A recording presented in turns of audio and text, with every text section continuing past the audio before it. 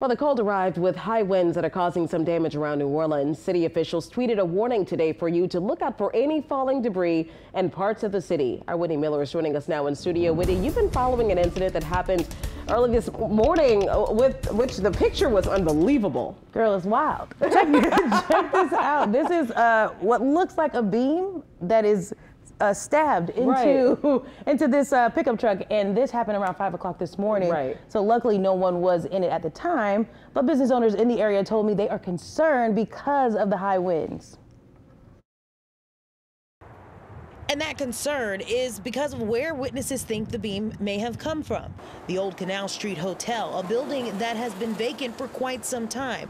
In fact, some business owners in the area told me they've called 311 out of concern. They worried something like this would happen. Thankfully, no one was in the vehicle when the debris hit, and the police department put up caution tape so folks won't walk under the area in the event more of the building falls apart. By midday, Nola Reddy sent out this tweet warning folks to be careful near the Plaza Tower at Howard Avenue and South Rampart Street.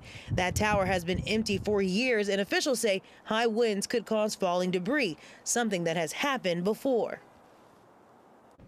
Now, the Downtown Development District told me they've notified the appropriate officials with the city about the hotel's condition. I also reached out to several city council members and local public safety officials to find out what, if anything, is being done to address the condition of these buildings.